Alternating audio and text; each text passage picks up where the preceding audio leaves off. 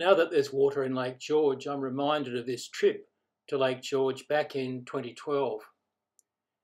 The lake formed when the escarpment in the background rose about 5 million years ago. Streams from the hilly country to the south and east were blocked. There's the escarpment. So that streams couldn't flow westward into the Lachlan River anymore, and instead they formed a lake behind the escarpment, Lake George. But it's ephemeral.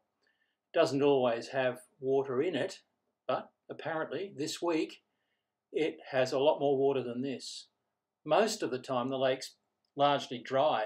It had water in 2012, obviously, for kayaking. And so Rob and I headed out with our kayaks and launched them with the assistance of a kind farmer whose property backed onto the lake.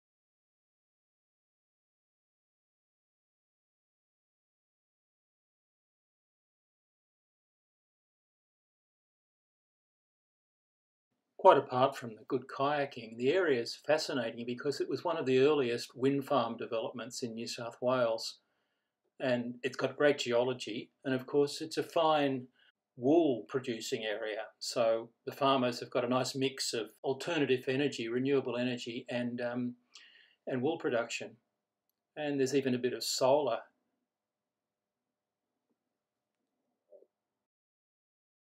But there are sheep everywhere and some great views back towards the lake.